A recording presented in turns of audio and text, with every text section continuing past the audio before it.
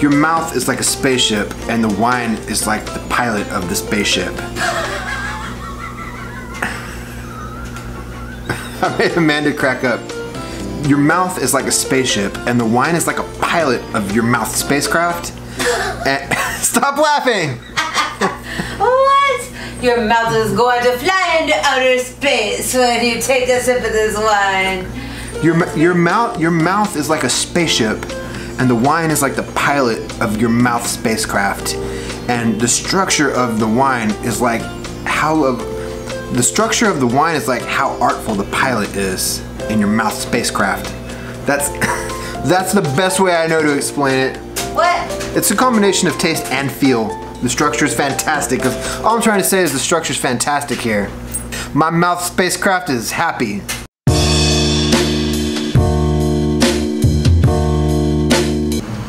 Hey everybody, how's it going? Just hanging out at the mattress store.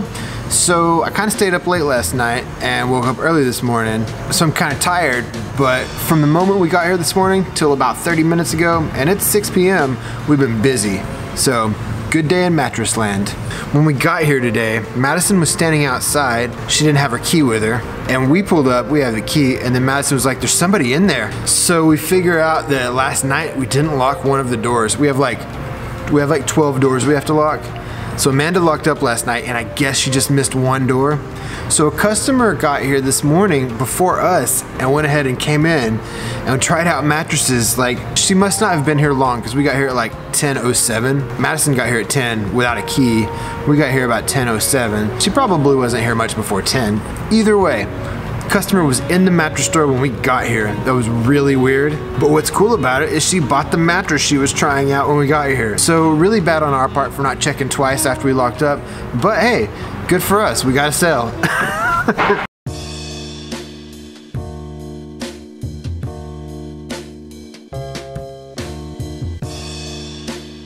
I just went in the back corner and took like a 20-minute nap. I was telling you earlier I didn't get enough sleep last night. So I took like a 20-minute nap and feel a lot better. Just a little nap is all it took. It really made up for my lack of sleep. I feel great now. I feel like I'm ready to have the rest of my night without like conking out early. So that's good. Amanda and Madison are locking up right now, and hopefully this time we'll get every single door. If you are a customer and you want to come in the mattress store while we're not here, as long as the door's unlocked and you don't take anything and you buy something when I get here, then right on.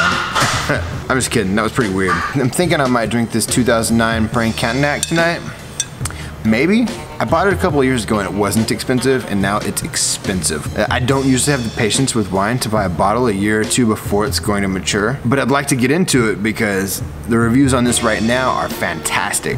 2 years ago when I got it, it was a mid-range. The reviews were okay, and people were saying like, this is really gonna be great. So now it's ready to go. And honestly, I could keep it on the shelf for another 10 years if I wanted, but it's burning a hole in my pocket. It's like when you get a gift card and you're like, what am I gonna buy? I have this great bottle of wine and I'm like, when am I gonna drink it? It's going to get greasy. So we had spaghetti for dinner. Spaghetti for dinner. Spaghetti for dinner. Spaghetti for dinner. Spaghetti. I didn't shoot any footage of it. It just looked like regular spaghetti. I browned some meat with some garlic powder, onion powder, and salt, and then I added some like pre-made spaghetti sauce to it and kept that on a simmer, boiled some noodles, and poured it all together. And so I made like basic spaghetti. But it felt kind of good to make basic spaghetti. I've never really made it before. Maybe once or twice in my life. You know, before I vlogged, I really didn't ever cook at all. I grilled on nice days, like grilling outside. Like, I can grill, but I never cooked in the kitchen. But anyway, spaghetti for dinner was good. Now, I really am going to open this bottle of wine. Brane Cantenac 2009. It's a Margaux. It's supposed to be great. Oh yeah, and I'm wearing my purple hat because I'm doing some wine stuff. This is officially my wine hat. Let's hope it's good. I recently opened a bottle of wine that was oxidized, and now I'm wary that every bottle I open, I'm like, oh, I hope this bottle, because with wine, since corks are just made of cork, basically, sometimes the bottle's flawed. A bottle can just go bad. It just happens sometimes. So this is a really nice bottle. I hope that everything just goes how it's supposed to. By the looks of that, we're in for something good. Let me tell you, People that drink wine do not sniff the cork to find out anything about the bottle of wine. Nevertheless, I always like to sniff the cork because it reminds me of when I was a little kid.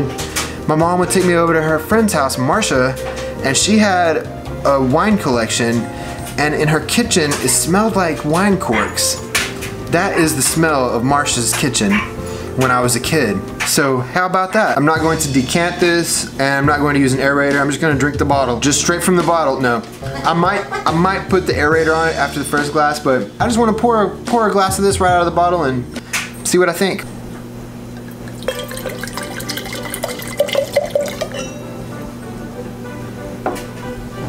It smells great.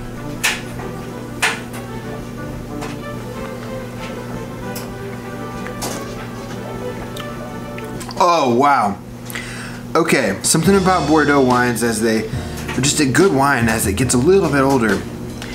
It can like take over your senses. Like instantly my face feels high. It's like, I can't even explain it. It's a little bit of a sensory overload. It's amazing.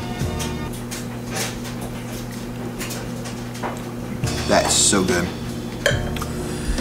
Whew!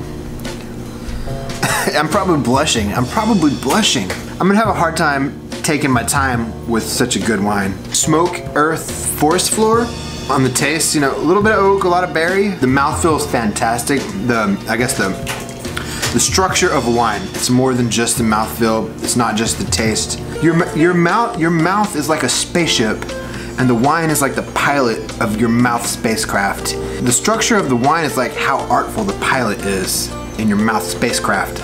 That's the best way I know to explain it. What? It's a combination of taste and feel. The structure is fantastic. All I'm trying to say is the structure is fantastic here.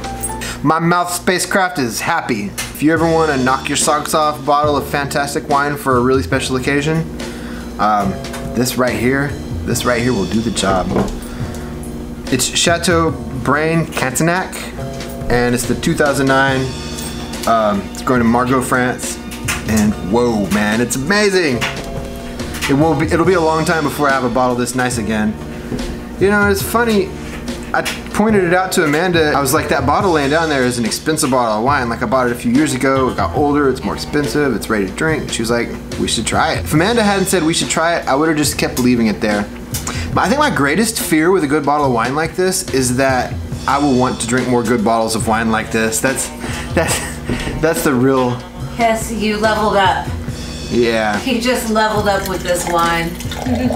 I always justify, when you open a great bottle of wine, you can always justify it by saying, by tasting this fantastic wine, I'll find things to look for in less expensive wines so that I can pick ones that I like. When I moved from $5 bottles to $10 bottles, I was saying that. When I moved from $10 bottles to $15 bottles, I was saying that. Like, I'm learning about the wine, I'm learning what to taste.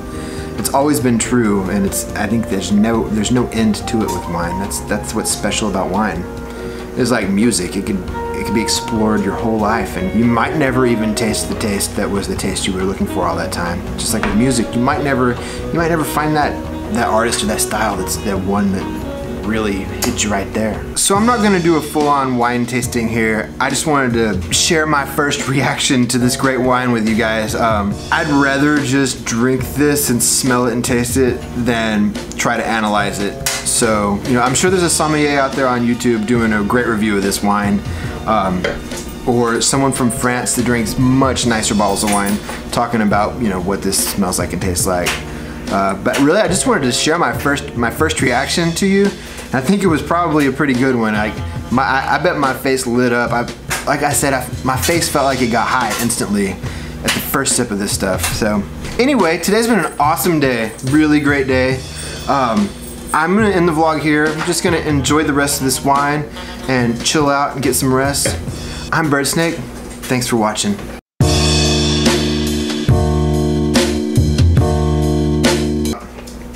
Thanks for joining me on my day today. Oh, I can't ever say thanks before I say I'm Bird Snake. Thanks for watching.